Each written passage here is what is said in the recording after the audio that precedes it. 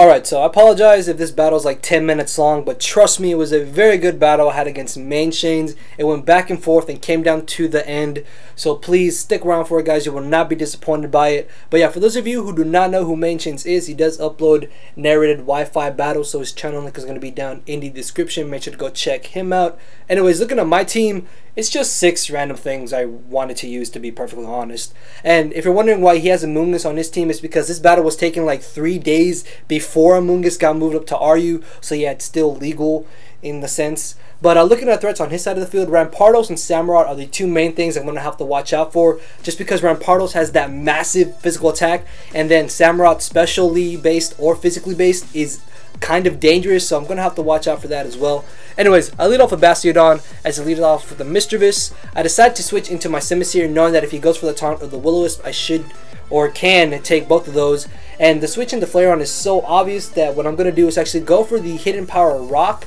Now, I am modest max special attack, and that only does like 40% the Flareon.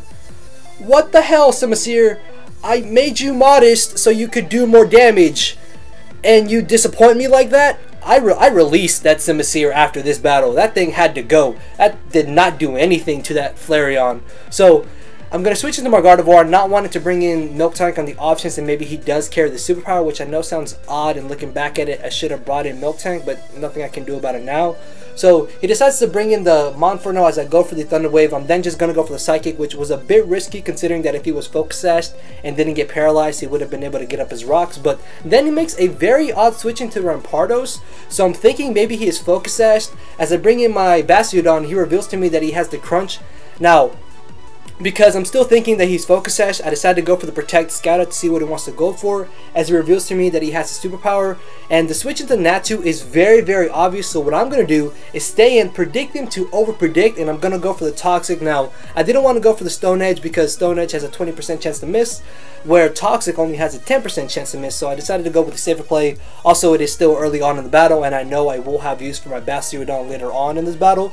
So yeah, I decided to go for the Protect, thinking that maybe he would just want to leave it in for Death Fodder, but no, he makes a good switch into Samurott. As it turns out, the Samurott is actually specially based, and as long as I keep Ludicolo around, Samurott actually shouldn't be that big of a problem, although I did say it was a threat. I meant it just once I lose Ludicolo. So yeah, sorry about that. And I'm going to make the very obvious play and go for the Giga Drain, and I wanted so badly to go for the Ice Beam, but I didn't want to risk it because I know if I can get a Rain Dance up after I get rid of this Amoongus, I can basically sweep through his team. So I switch out, not wanting to get spored, into my Natu. Unfortunately, he makes a good play and actually goes for the Sludge Bomb. Now, not wanting to roost up and get poisoned, I decided to bring in my Gardevoir. I'm actually able to trace the Regenerator ability from Amoongus, which means whatever damage I will be taking from this poison, I will be able to regain that lost HP, although I will still be poisoned. I do carry Heal Bell on my Miltank, so I'm really not too worried about it. As he brings in the Flareon, that Psychic actually does a whole lot more damage than I thought it would do, just because I run a very weird Gardevoir. It's like not max special attack, but almost max special attack with Modest Nature with some special defensive E, so I can take hits and still dish out massive amount of damage, which I know is very weird, but in this battle it actually really works. So I get a free switch to my Miltank, which means I'm going to be able to get on my Stealth Rocks, as I believe he went for the Wish, went for the Heal Bell, and then this time he's going to go for the Wish again as I go for my own Heal Bell to get rid of the Toxic on my Gardevoir. I'm then going to go for the Body Slam, not wanting him to get a free switch into Rampardos, just because that thing, even though it is almost practically dead, it still has that massive physical attack and can do damage to whatever I want to bring in on it, so I have to watch out for that. But he actually makes a separate play, brings in the Mischievous. Now, I thought that the Overheat was too obvious and that he might want to stay in, thinking I would go for the Hidden Power Rock, but no, he makes the safe, obvious play into Flareon as I foolishly go for the Overheat. I am going to be forced to switch out, and he knows this, which means he can get a free switch back into this giant threat, this Rampardos, and at this point, it's basically a choice of what I want to die, but he actually ends up over-predicting and goes for the Crunch.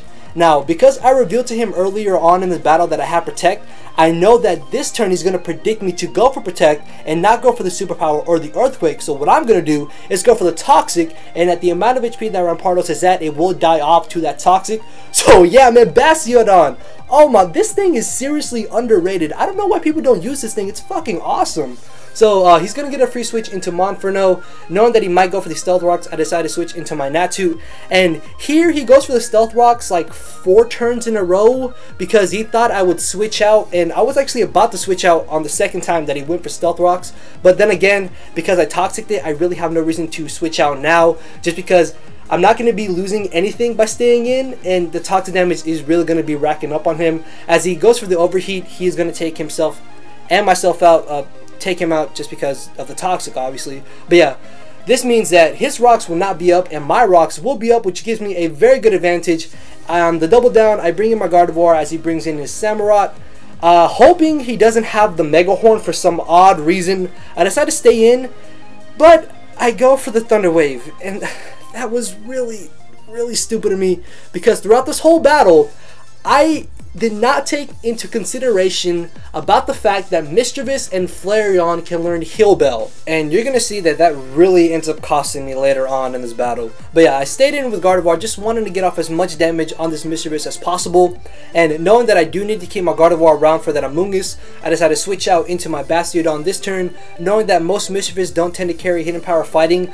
Besides the Will-O-Wisp, I have nothing to worry about from this Mischievous, but I know he's more than likely going to go for the Taunt, thinking I want to go for the Toxic or the Roar. So what I'm going to do is go for the Stone Edge. Unfortunately, I miss, but I don't know if I would have been able to take him out or not, so I don't know if it mattered or not, if you get what I'm trying to say, obviously. So, knowing you might just go for the Will-O-Wisp or the Pain Split, I decided to bring in my Simisear. And again, I was hoping he would think I would predict him to bring in Flareon and staying with Mischievous so I could KO it with the overheat. But he brings in the fucking Flareon. Why? Oh, I hate Flareon. I fucking hate Flareon. But I'm going to bring in Gardevoir as he actually ends up going for the Lava Plume. He forgot that I had Trace on Gardevoir. At least that's what he told me, which is why he went for Lava Plume. But yeah, I'm going to go for the Thunder Wave. And this is where I had the biggest facepalm in any of my battles. Because he goes for the Heal Bell. And now the Samurott is no longer paralyzed. And you're going to see in a couple turns how much damage that Psychic would have done to Samurott. So knowing he can take the Psychic, he's going to stay in and just go for the Wish. As this turn, I can honestly stay in and spam Wish if I really want to. But he makes a switch into Samurott. And look at this. If I had hit this thing with Psychic earlier on in the battle, he would have not been able to get this free switch into Samurott and be able to gain that HP back with Wish. So yeah, guys, take some advice from me. Don't be an idiot when you battle. That's basically it. And don't forget what moves Pokemon tend to carry. So I'm going to bring in Bastiodon because at this point, Bastiodon is the most useless thing to me at the moment. Not useless, but it's not going to be the most helpful to me anymore. But yeah, Bastiodon put in some work in this battle, man. Definitely an underrated Pokemon, as I said earlier. Anyways, I'm going to get a free switch into my Gardevoir. And now it's just a choice of what he wants to die, because after Rocks, everything that he has left on his team is going to get OHKO'd by the Psychic. So he decides to fire off the Mischievous as he gets a free switch back in the Samurott. And again, I'm thinking for some reason that he has the Mega Horn. So what I did was bring in Simisear basically as Death Fodder, because this thing did absolutely nothing throughout this whole battle. But now I can get a free switch into my Ludicolo, which was a bit dumb of me in all honesty. I should have brought in Gardevoir, which would have just sped up this battle a whole lot more. But yeah, that was really stupid on my part. As I go for the Ice Beam thinking he would bring in the Amoonguss, he actually ends up bringing in the Flareon. And unfortunately, Ice Beam didn't do enough to a point where I will be able to take it out with another one. So I have to rely on Hydro Pump hitting, which thankfully it does. And with that Flareon gone, my Gardevoir is basically free to OHKO this Amoonguss and OHKO the Samurott. As he brings in the Amoonguss, I know this Ice Beam will not be able to take it out, even though he is max defense and max HP. I can get off a heavy hit on him as he goes for the Spore. This turn, the switch out is very obvious. Then again, the Sludge Bomb is also obvious as well. Above that, I do have Milk Tank at full HP, which can easily just go for a Heal Bell to get rid of the Stun Spore on my Gardevoir if he does want to go for it. But he does end up going for the Sludge Bomb, and I do trace the Regenerator. And at this point, if he wants to lose Amoonguss, he's going to leave it in, or if he wants to lose Samurott, he's going to switch it in. So he decides to leave in Amoonguss, and because I did get the Regenerator, even though this Samurott is going to be in Torrent range, once I switch out and bring back in Gardevoir, I will be at an amount of HP to where I can live a Torrent boosted Surf and be able to finish this thing off with a Psychic for the 2-0 victory in my favor. But I decided to bring in Milk Tank, just seeing if maybe I could live a hit. And even though I don't have any special defensive ease, Milk Tank is a monster, and I'm going to be able to live that and finish it off with the Body Slam. That's going to be the 2-0 victory in my favor. Woo, finally finished narrating that. Hopefully you guys did enjoy it, and if you did, like, comment, and subscribe as you please. Enjoy the rest of your night, enjoy the rest of your day. Make sure to go check out the video I uploaded last night by clicking the annotation on your screen.